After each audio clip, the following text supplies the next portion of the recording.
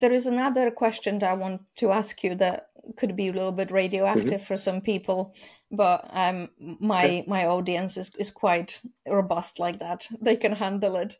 Okay, good. All Sex right, good. differences in IQ distribution.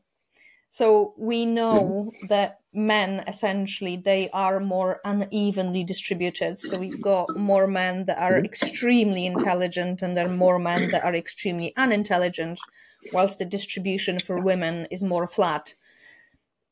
So what would drive that difference from the evolutionary biology perspective?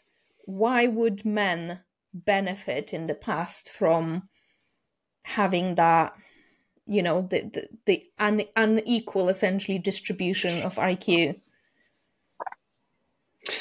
Yeah, well, I mean, the guys at the lower end aren't benefiting at all. The question would be, what is it about the male brain that allows it greater variation depending on a variety of factors?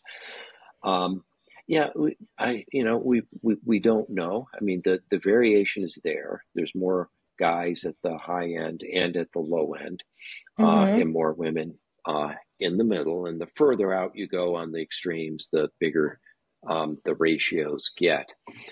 Yeah, I wrote a little bit about this in an article a few years ago. And it could be that the male brain is a little bit more, when it comes to the abstract problem solving and so forth, a little bit more vulnerable or sensitive to environmental factors, nutritional factors, health factors, and so forth. And so this plasticity or whatever might push guys toward, doing better if everything goes right. But that sensitivity to taking advantage of good conditions also creates poorer outcomes when things don't go right. And so you kind of, when you increase the potential for something, it's like everything has to go right for it to get to that point. And the more complex and the longer, the brain development's longer in guys, the longer it takes, more complex it is, the more things that can go wrong, that's going to push it the other way. That's fascinating, because I couldn't quite understand why evolution would come up with that, because like you said, the guys that are on the lower end of distribution, and there is, on average, there is more of them than women. I mean, they are certainly not getting the good deal out of the evolution. No. So that would make sense, and I suppose that then hints to the sex differences in our development and the health outcomes. And again, we've got plenty there. So women live longer, but they are prone to more neurotic, I suppose, personalities. And then men tend to be more emotionally stable. But I believe that men are more prone to heart attacks, for example, and to autism, for example.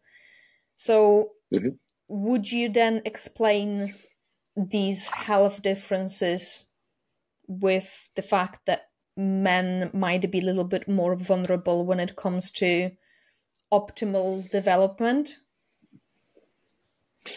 Well, yeah, I've actually written a lot on this. I think the vulnerability depends on the trait. So for women are more vulnerable in some areas, and men are more vulnerable in other areas. So one of the cognitive advantages that women have is episodic memory, which is memory for personal experiences. So you interact with somebody, and then women are better at kind of recalling the details of that interaction later on, or better at remembering the location of things, or whatever the case might be. The women's advantage on that increases as societies become healthier. So I mentioned that in healthy societies, men's height increases more rapidly than women's height. So there you have a more of a vulnerability for height for men, at least developmentally. You see the opposite for that for episodic memory. As conditions get better, as health gets better, and so forth, they fully develop this skill, and their advantage over men increases. Same with men's spatial abilities. As conditions get better, their spatial ability advantage increases.